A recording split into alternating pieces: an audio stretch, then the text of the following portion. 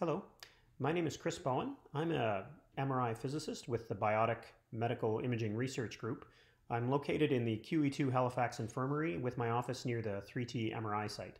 Today, I'd like to talk to you about MRI quality control, the role QC plays, as well as the role of imaging protocoling for better clinical MRI. I'm going to describe for you a MRI QC program that I started about 2 years ago and that is now in place at the 10 MRI sites across the province. First of all, which of the following two conversations is most familiar? Effectively, does quality control you or do you control quality?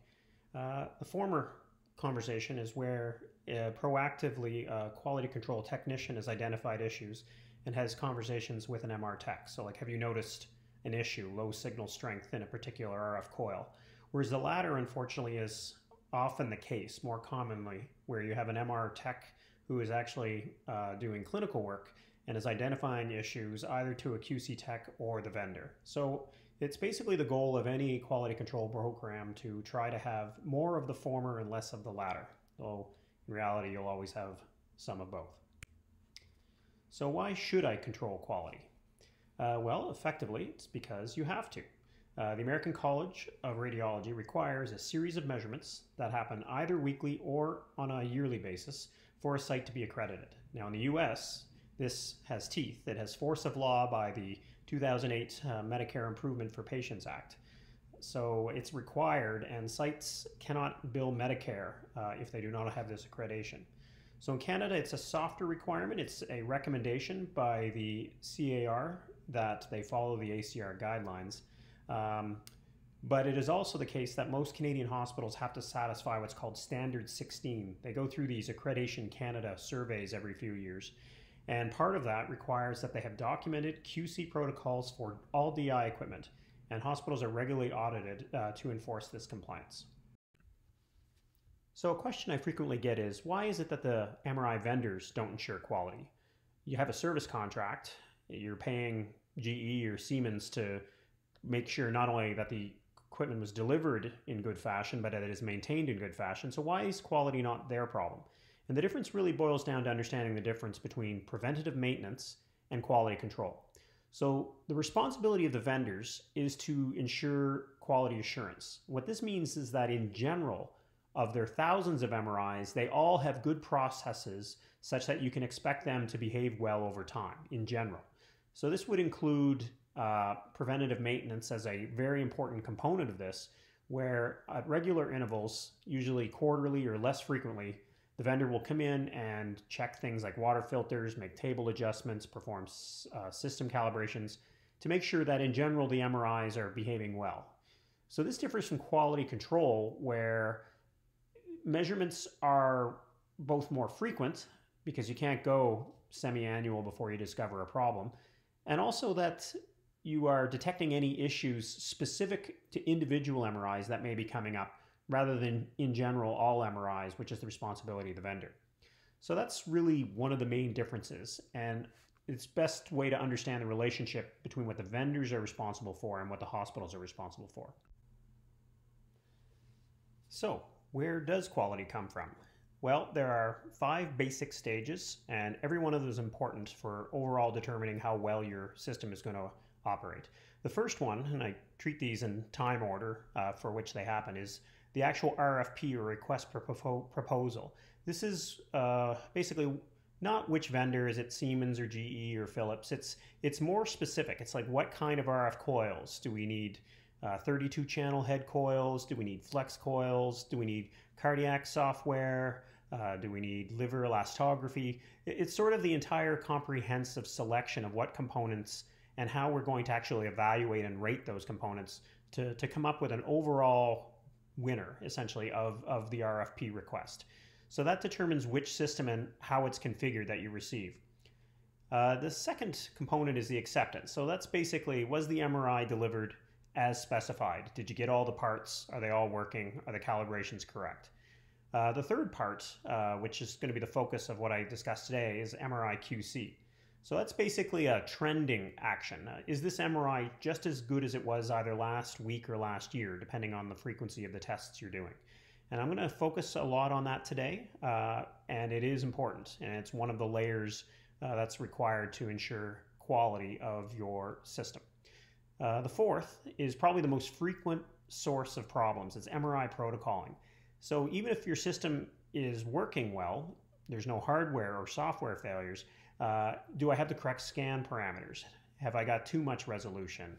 Am I using breath hold instructions correctly, patient positioning appropriately?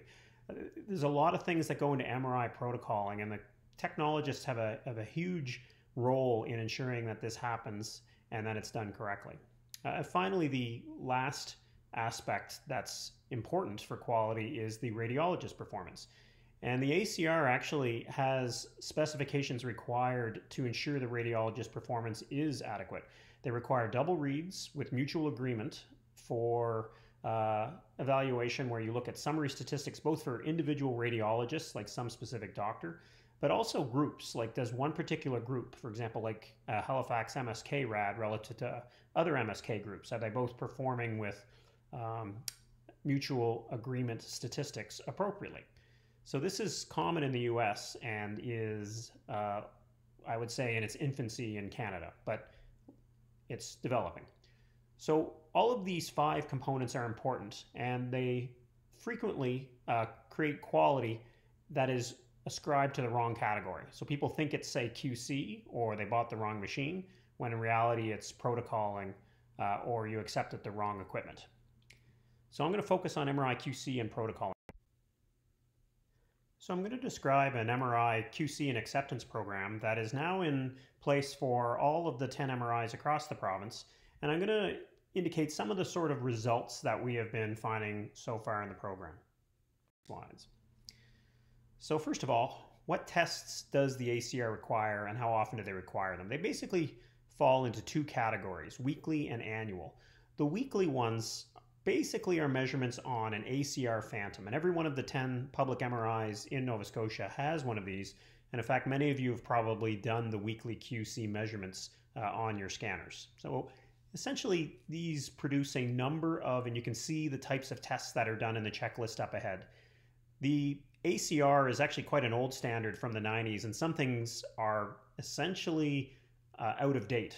For example, film printer quality is long since passed, so we don't really do that test anymore. So there's often the opportunity, as we have in our program in Nova Scotia, of adding more modern tests to more stringently evaluate subtle variations that are important for a modern scanner. So we have the base ACR tests as well as some additional ones. So these tests are added somewhat based on modernization of the ACR standard, and also if there's any specific applications like spectroscopy or functional MRI that have a particularly stringent requirement on a particular system, then we can do QC for that as well. Now, the ACR does not require daily QC, and we in general do not do that across the province. Some sites do somewhat have a daily QC program. It would basically be a simple 5-minute signal-to-noise ratio protocol, basically a head coil and a spherical phantom. It's recommended by the ACR if feasible, but it's not required. Vendors often have a QC test you can see from the service browser that can be run by the local site, where it can show trending and other aspects. So if you wish to do it, it is in the service desktop of your MR systems. So on to the next category is, what is the ACR phantom? It's in every one of your MRI sites across the province, and you can see it's a collection of structures inside of a doped, basically paramagnetic salts phantom, to shorten T1 and T2. It's got a variety of structures, grids, wedges that are precision sized so that we can evaluate whether there are any issues with distortion, with sensitivity, signal to noise, various things that may show degradation of performance in your scanner. So how do I perform the ACR scan? Many of you perhaps have done this and you're familiar with it, as there is a ACR weekly QC protocol on each of your scanners in Nova Scotia. The ACR recommends, when possible, a single person perform QC if workflow permits. This is essentially intended to try to have consistency from one week to the next. When that's not feasible, and it's often not feasible from either, certainly in city where we have, I think, 16 techs rotating through 3 magnets, but even in rural sites, there are multiple techs who often perform QC. And so we rely on the latter, essentially having good instructions and positioners so that we have a very consistent process where we acquire the data. So you can see the label for the 3T, which describes the coil to use, any positioning or pads. It involves a non-magnetic level, and it's very important to have both left, right, and SI leveling. And you can see how that is indicated in the instructions. And it is important, otherwise it's one of the more common reasons we will have weekly failures is the phantom positioning problem. So how do I perform the ACR scan? Well, its basic acquisition consists of 3 series. One is a sagittal slice, single slice, and then there are 11 axial slices that are both T1 and T2 weighted. In the US, actually, in addition to that, every year the site has to submit both a T1 and a T2 acquisition from their standard clinical scans on the ACR Phantom from specifically their neuro protocol, in addition to the ACR standard protocol. In addition, there are modules. So if your site wishes to do neuro, you have to submit clinical neuro images. So not volunteers, actual patient data for neuro. If you want to be accredited for cardiac, you have to do this for cardiac. And it's required for that site to be accredited in those modules and essentially to bill Medicare for exams involving that specific module. The acquisitions are fairly straightforward, and you can see the parameters below. We do tend to make sure that the receive bandwidth is 16 kilohertz or higher, just so we don't have distortion from shim, which is not the goal in this case. Those are separate studies. But you can see essentially the protocols are quite straightforward. So how do you perform it? Well, the single slice is automatic. You just acquire it as it's specified. The 11 slices, you actually have to place the slices such that the first and the 11th slices actually intersect these crossing wedges you see in the top left and bottom left of the Phantom on the picture before you. If you're not level in the SI direction, the 11 slice positions you see will not pass through the thin wedges that you see in the top here. You can just faintly see left to right the lines that are actually slices 8, 9, 10, and 11, where the thin little circles are present. So if you don't have your Phantom level, you won't be able to go both through the wedges and those slices. So it's very important to be level. You can use a non-magnetic level. Every site has one that's basically lives with the ACR Phantom to achieve this. So how do I analyze it? Well, there are 7 tests to perform, and we use both the 1 sagittal and the 11 axial slices from the T1 and T2 series to do these tests. The measurements are very tedious. They take about 20 minutes if you were to perform them manually on each data set. So there are commercial packages for automated analysis which exist to allow faster and more accurate analysis. Our site has adopted an open source MATLAB package, which I adapted from this online project for QC to our local sites. So it automatically does the data collection, analysis, and archiving. It also offers an efficiency. So instead of 20 minutes, it takes only about 3 minutes for the QC techs to analyze each data set and to populate an Excel sheet with trending diagrams for how week-to-week variations are occurring for all kinds of measurements. So it requires no manual data entry. It's copy-paste, and it's an archive that satisfies the regulatory needs so that you can produce trending, for example, from transmit gain, analog digital gain, the magnet's center frequency. All kinds of things are archived, so you needn't have manual data entry, which is prone to error. So what are these tests? I'll go through them one at a time. The first one, ACR test number 1, is for geometric accuracy. Essentially, this measures the length or the apparent length of the phantoms in each of the 3 sort of directions. So you see in the top left, it actually uses an edge detection algorithm to measure the length of the phantom in the SI direction. It's known to be 148 millimeters, and you have to have accuracy within 2 millimeters. So that's the 2 vertical red lines you see. In addition, we measure how accurately the lasers are positioned. So that's the green X sign you see on the Phantom, it's supposed to be where the red X is, on the sort of superior edge of that grid Phantom. That's where you landmark on the little nose crosshair that's listed on the Phantom. So you're supposed to have accuracy within about 5 millimeters for the lasers and within 2 millimeters for distortion in each of the directions. And you can see both the axial and the sagittal images are used for this. Now, why is it that this test might fail? So the gradient's gain may be wrong, and the gain, or how much Gauss per centimeter you get for a certain number of amps of current, that can actually change on MRI systems as the amplifiers drift over time. That can actually change the apparent field of view in your images if it's not compensated for. And this is part of the preventive maintenance tests that a vendor will do. You can also have low receive bandwidth where you're oversensitive to shim, or maybe you have strong B-naught inhomogeneity because the field homogeneity of your magnet or the shim is degrading over time. So these are all reasons, and you have to do further explorations to know which possible reason is the source of the failure of these tests. ACR test number 2 is the high contrast spatial resolution test. So it uses slice 1. You can see this axial slice in the top on the left side there. It's essentially got little bored out holes that are separated 1.1, 1.0, and 0.9 millimeters as you go from left to right, as illustrated in the diagram. And essentially you have to be able to see, and you can see the image to the right, 4 coherent dots in one of the rows as you go left to right on the top left little square, and one of the columns as you go up to bottom on the bottom right little square. So you have to be able to distinguish clearly, and you can in this case, in order for it to pass. So you can pass at 1.1, 1.0, or 0.9, with the criteria being passing at 1.0. So why might this fail? There's a lot of reasons the resolution test can fail. You can have bad eddy current compensation, or the fidelity of your gradients due to a calibration going out of specification.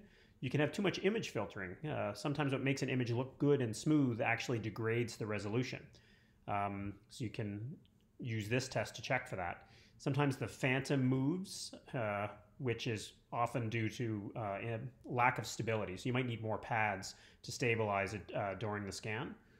Or you could have excessive phase encode ghosting. So there's some other reason why you have an instability in either your RF or gradient systems. Again, the test doesn't tell you which thing is wrong. It just flags that there's a problem. You have to do further tests to figure out what that problem is. Test number 3 is slice thickness accuracy. So again, in that first slice, you can see these 2 little lines left to right, which are basically slanted wedges at about 10 degrees slope. So essentially the thickness, and you typically set up your protocols with a 5 millimeter slice thickness, that should produce a 5 centimeter long slice from left to right. So we measure it, we see if it's 50 millimeters, and that would indicate that the actual slice thickness was correct at 5 millimeters. The specification for the ACR is that you have to be 5 millimeters plus or minus 0.7 millimeters in order to pass. So why might that fail? Well, you could have, essentially the most common thing is a problem with your RF amp and its linearity. So the actual RF pulses require good fidelity from the RF amp, and if that starts to fail, what we call RF amp droop over time, then you might have distorted pulses and poor profiles on your slice select. They're not nice, clean rectangles. The other problem could be gradient calibration. So you may not have the gradient strength that's required to target the required slice thickness. So either of those, again, you have to figure out what the real problem is. Just this flags that one of those things is at fault.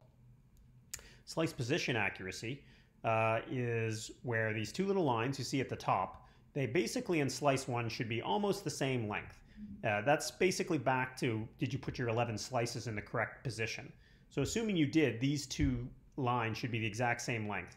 The difference in the length tells you how much your slice position is inaccurate. Now, the number one reason that this fails is from poor slice prescription. So basically, if you don't place the slices quite precisely enough at the wedges, or you don't have your phantom quite level enough, then this slice position accuracy test can fail. It's basically a check to make sure that the position of the phantom was appropriate, such that the rest of the tests won't be failing because of poor phantom positioning. It is possible that you did everything perfectly correct in positioning, but there is a strong off-resonance or B-naught inhomogeneity, but that's unlikely. It's almost always slice positioning, and it's a good check for that. ACR test 5 is image intensity uniformity. So essentially the boring slice number 7, you want it to be a homogeneous flat field. The percent image uniformity should be greater than 87% for a 1.5T system or greater than 82% for a 3T system. So for head coil arrays, you use one of the image intensity flattening algorithms like SCIC or Pure to correct for the variation from coil element to coil element. So if you are using a head multi-channel coil, you need that setting on in order to evaluate this. And other problems, though, could be that the phantom is not positioned. So usually if you have it incorrect in the AP direction, you might have a uniformity breakdown. You can also have severe phase encode ghosting, again, due to a problem with your RF or gradient stability. Or your phantom has got a lot of movement. It's vibrating and moving around during the scan, so you have to stabilize it. Or you could have, in the case of a multi-element head coil, a failure of some of the RF elements that is creating essentially dropout in some part of the image. So these are all reasons the intensity uniformity test might fail. Test 6, percent image ghosting. Essentially, the phase encode direction, which I think is left to right in this image, as opposed to the frequency encode direction up to down, you can evaluate if there's ghosting. So the ghosting should be less than 2.5%. The reason for this failing is often the phantom is moving, so you fail to stabilize it with pads. But it could also mean that there's a problem with gradient or RF stability problems. It is very rare for this test to fail. It's a very old test, and most modern magnets can, even if there is an issue, defeat it. So we've added, and I'll talk about it in a few moments, additional stability checks beyond percent signal ghosting to kind of evaluate these kinds of stabilities. Finally, ACR test number 7 is the low contrast object detection test. So this is slices 8, 9, 10, and 11, which are, you can see the little circles in your top left MRI image there, where you can see little thin wedges that have been cut out that are intended to show contrast. The hardest one is slice 8, where there's only 1.4% contrast, and then the thicker and thicker cutouts are up to slice 11, where you have 5.1% contrast. So what the QC technologist does in windows and levels, as you can see the window level histogram, to try to count how many rungs. So they kind of count 1 through 10 to see how many of the rungs can they see all 3 circles. If they can get all the way to the 10th, the smallest little circles, then they score a 10. If you get all 4 slices scoring 10, then your score is 40. Your score has to be 37 for 3T systems, and typically it's above 30 for 1.5T systems. The actual standard is quite low at 9, but typically if I don't see 30, it's usually indicative of a problem, and sometimes that problem is phantom positioning. This test often fails if you don't have a level phantom with the 11 slices correctly positioned. But there are other reasons it can fail beyond poor slice prescription. You can have low signal to noise ratio, either in your RF receive chain or problem with your RF coil, or you can have excessive ghosting from problems in the RF or gradient stability. So what do we do with all of these measurements? So if you have a problem and you've identified what that might be, you have to do what I describe as translating from image artifact to system or vendor speak. So vendors typically operate and think about the various subsystems on an MR system as to what kind of problems may be occurring. They don't think phase encode ghosts or signal to noise ratio. They tend to think there's a problem with the gradient systems, and if there is, they have various tests. They can check for eddy current compensation, They can check for amplifier gain drift in the gradient amps, or stability checks. There could be problems with the RF transmit system, the RF receive system, which could be RF coils or something in the receive chain. Or there could be a problem with the actual main static field itself. Is it homogeneous or shim? Or is it drifting? Is it changing its center frequency over time? So it's useful when you've identified a problem with your QC program to offer some suggestions to the vendor as to where the issue may be so that you can efficiently zero in on the problem. So there are additional tests I hinted at earlier that we do on modern scanners because the ACR standard is somewhat outdated in some of its measurements for rigor. So particular modern applications that weren't around in the 90s robustly, like functional MRI and diffusion tensor imaging, they have a particular premium on stability in the case of fMRI or gradient fidelity in the case of DTI. So we've added 2 tests in our Nova Scotia program to further assess these. You've probably seen the EPI stability test. These are 2-minute dynamic EPI scans that are single shots, so they can look distorted, but their goal is not to measure distortion, it's to look at stability. So we basically look at these images over 2 minutes and go looking to see if there's any variation over time. Then we also have a short 6-direction DTI scan where we essentially apply a B1000 gradient in 6 directions, and you can look to see if the slice actually shifts or translates over time, which is specific to eddy current compensation as a problem. So the first one, the stability test, you can kind of see what the images look like. They look kind of distorted, but it's really a test of stability. What I'm looking for here is if there's any outlier. So I calculate an outlier probability. So sometimes you'll have an image, 1 out of the 120 that's just bad. And this can happen for like a spurious sort of like an electrostatic discharge or some other problem. So it's very useful to look for the one outlier image, because this can indicate when you may have an issue that's transient rather than stable.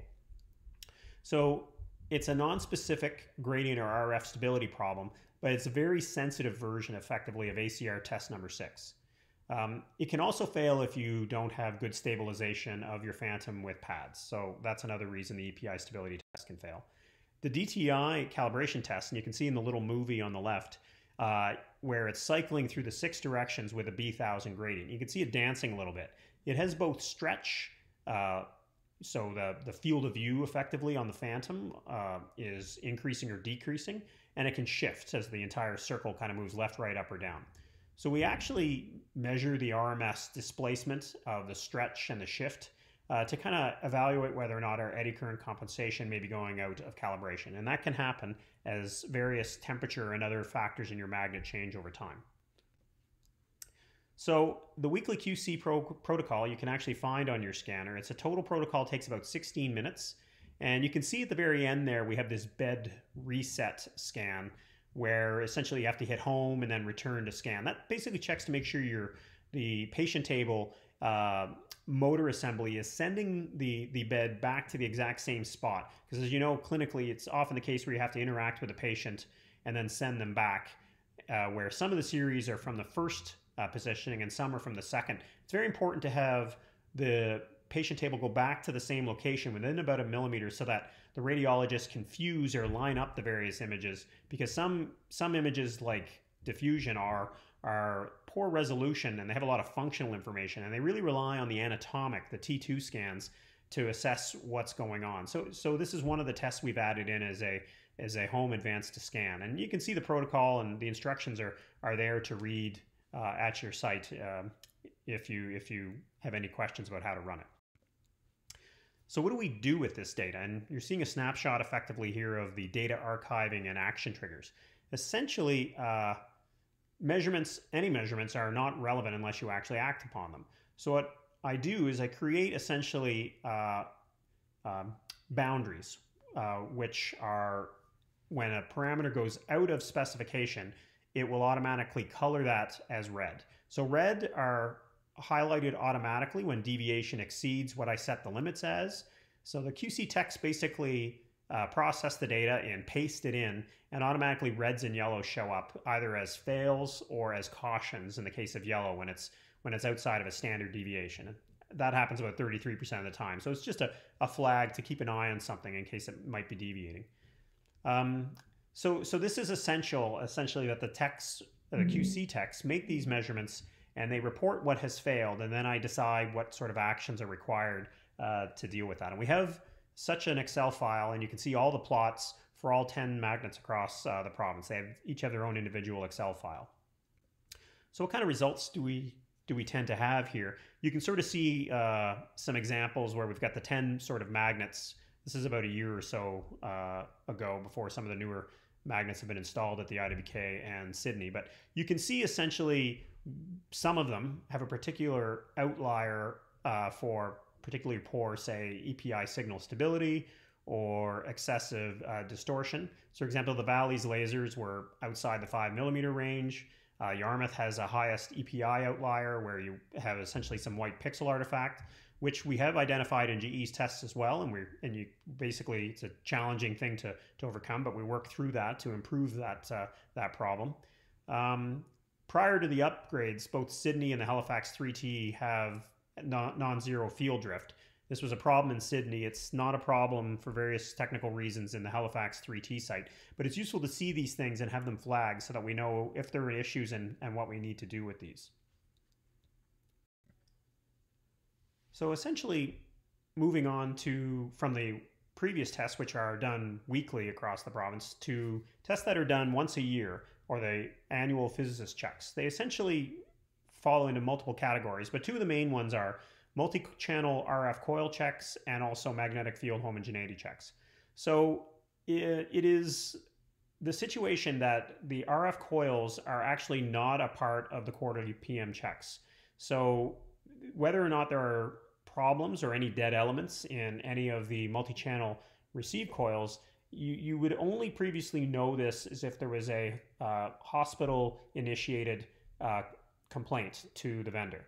So when I first adopted this policy at the VG and the HI sites, after these had been in service for more than 5 years, I discovered that about 4 of the 14 coils, for example, at the VG, were actually failing multi-channel coil checks.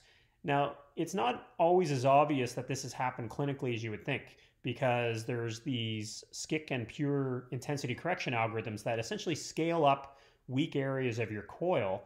But the problem is, although it doesn't look like it's dark and obviously failing, it makes it very snowy in that area. So it can hide subtle pathologies if you allow this to kind of persist. So these coil checks, they have every phantom with a very precise setup with a very particular set of phantoms where you have to make the measurements and essentially get pass fails and you can evaluate. So I'm going to show you a little bit of that in the next few slides. The other major activity is to check essentially the magnetic field's homogeneity.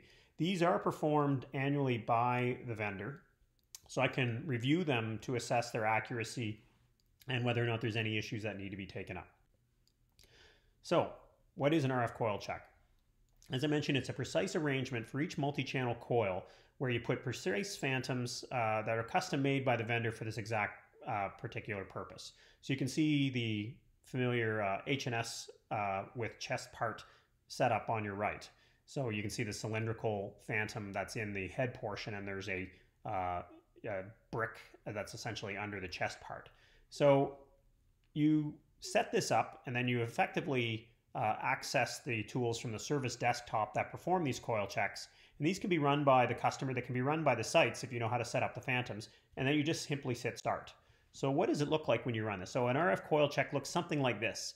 You see in this case for the H&S channel coil, there are 14 images. These are not different positions. It's the same slice where a single element has been turned on and an image made for each of the 14 elements. So normally you only see the sum of squares when you see a reconstructed image from this coil, but in this case they make the images for every single element. And you can see on the right the output from the coil check. Essentially, red is the required signal to noise for each of the elements, and black is what you actually measured. So brand new coils typically have each element have about twice the signal to noise ratio of the failure threshold. So we can kind of look, and we tend to look to see, are there any weak elements where the SNR is dropping, or is there any high noise channels? So coils often fail with one of those two scenarios, and it's often a preamp, a small component that's in these RF coils that is the cause of the problem.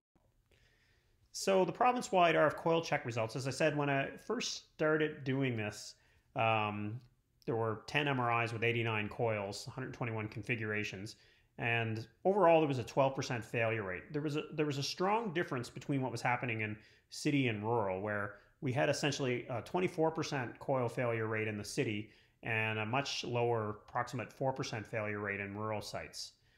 In year 2, this has improved, and the city is down to a more manageable 9% failure rate. So it's much higher in the city, or at least it was. I think this is probably a function of having multiple technologists rotate through multiple sites. So there tends to be less of a single pair of eyes seeing a single problem. So the division of responsibility problem where problems persist and everybody thinks someone else is looking after it. So I think annual QC really helps in that area, but it's certainly, we're finding coils that fail in the rural sites as well. So it's important to do this to make sure you don't have that problem. So that's the QC program. I just want to touch briefly at the end on protocoling. Now, I always laugh at this joke from Dr. Matthias Schmidt. He's a very, very wise neuroradiologist in the central zone. He said to me once, and it stuck with me, if you want 6 opinions, just ask 5 neuroradiologists. And I've really, that has stuck with me as if we've begun essentially trying to coordinate and get a little more structure around how we do protocoling in the central zone for our various protocols. So what we've done is we've created essentially protocoling committees. And protocoling has 2 important components. First of all, the radiologists, they tend to, for each clinical indication, IAC or routine brain, they specify just like what kind of series or contrast they want, like 3D axial T2 or pre and post contrast. But protocoling to the technologist means something slightly different. It's like for each series, what are the scan parameters to optimize the quality of the image? Do I have the right acceleration factor? Is my TE and TR appropriate? Is the matrix size right? Have I gone for too much resolution, too little? Well, are there other types of sequences? Do I use FSE or propeller if I've got a patient that's moving? Positioning, breath hold instructions. All of this is what protocoling means to a technologist. So we try to control this process. And I try to indicate that protocoling is essentially a process. It's not a one and done. You get your scanner, you get your protocols, and check back 10 years later. There's constantly evolving new acquisition software, changes in coils, and changes in actually clinical practice that drive changes in protocols. And you need an active program to fully absorb and adjust to these changes. So it is the hope that we converge on optimized and consistent protocols and that we can create the benefit of image quality that will reduce the need for repeat exams for the various sites and basically in response to local preferences. So these committees that we've kind of created in the central zone, they each have essentially for each section, say body or MSK or neuro, there's a lead tech paired with a lead radiologist. So they work together. The technologist coordinates with the RADs to prioritize which protocols are struggling the most or where there's the most complaints. So each magnet in the central zone has 1 day a month that's booked. And about 3 weeks prior to that, we'll decide what it is we want to run. So maybe we want to work on like a shoulder MSK protocol. So what we do is we measure the standard clinical series plus some competitive alternative series that we believe may improve the situation, which we often call an alpha scan. We just have some protocols we think might work and we try it to see if it looks better. If we see something that we think is promising, then we move to what I would kind of describe as beta. We try to have a number of patients, say 6, using that exact protocol. Because as you know, it's often a frequent mistake when protocoling to test it on your friends, another technologist who's good at lying still and knows how to behave in the scanner. The moment you go to a patient who are less cooperative and they have movement, you have terrible images. And it's often the case when you optimize with too much resolution for a compliant person, that a patient who moves more has terrible images. So that's a common mistake if you don't actually protocol with real patients. So this is how it works. It's led by the technologists in partnership with the radiologist they're partnered with. And the MR physicist, I'm essentially a resource to the techs to identify what might be good parameters to try to improve a struggling protocol. And this is sort of like, for example, our neuro protocols are managed by Rebecca Jessam and Dr. Bob Van Dorp. So this is an example of the spreadsheet she keeps where she sort of documents what are the protocols, what are the problems, what are the things we did about it, what are the results that we found from that. So I guess just in summary, the ACR requires both weekly and annual measurements performed in order to have accreditation. So this documentation should be electronic and it's best accomplished automatically with clear visible action triggers so that you know if you're acceptable or not. So quality comes from many stages, including procurement, protocoling, QC, and reporting. It's not always what vendor and QC failure. It's often protocoling.